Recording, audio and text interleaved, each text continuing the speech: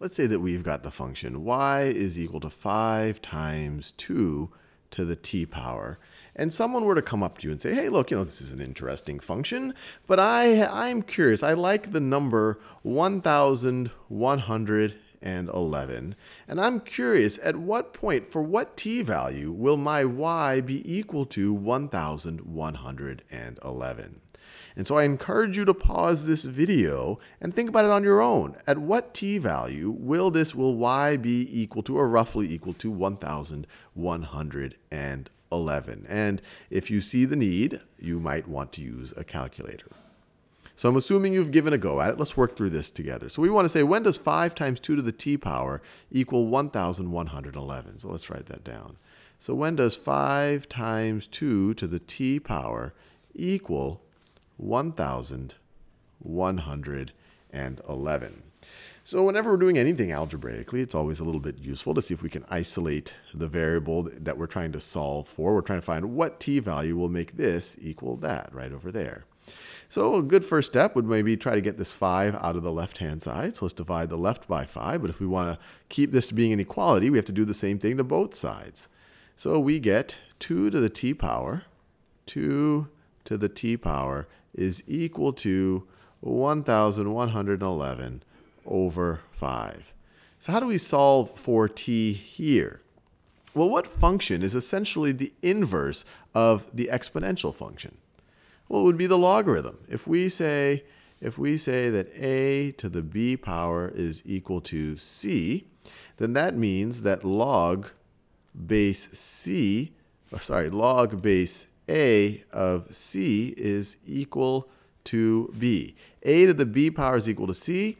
Log base a of c says, what power do I need to raise a to get to c? Well, I need to raise a to the b power to get to c. A to the b power is equal to c. So these two are actually equivalent statements. So let's take log base 2 of both sides of this equation. So on the left-hand side, you have log base 2 of 2 to the t power, and on the right-hand side, you have log base 2 of 1,111 over 5. Now, why is this useful right over here? So this is, what power do we have to raise 2 to get to 2 to the t power? Well, to get to 2 to the t power, we have to raise 2 to the t power. So this thing right over here, just simplifies to, this just simplifies to t. That just simplifies to t.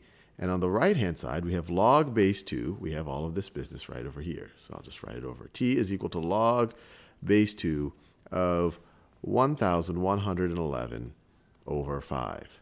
So this is an expression that gives us our t value. But then the next question is, well, how do we actually figure out what this is? And if you take out your calculator, you'll quickly notice that there is no log base 2 button. So how do we actually compute it? And here we just have to apply a very useful property of exponents. If we have log base 2 of, well, really anything. Well, let me write it this way. If we have log base a of c, we can compute this as log base anything of c over log base that same anything of a. This anything has to be the same thing. And our calculator is useful because it has a log. The log, when you just press log, it's log base 10. If you press ln, it's natural log or log base e. I like to just use the log base 10. So this is going to be the same thing as log base 10 of 1,111 over 5 over log base 10 of 2. So we can get our calculator out. And we could have done log base e if we wanted. That would have been natural log, but I'll just use a log button. So this is logarithm of 1,111 over 5. So that's this part right over here.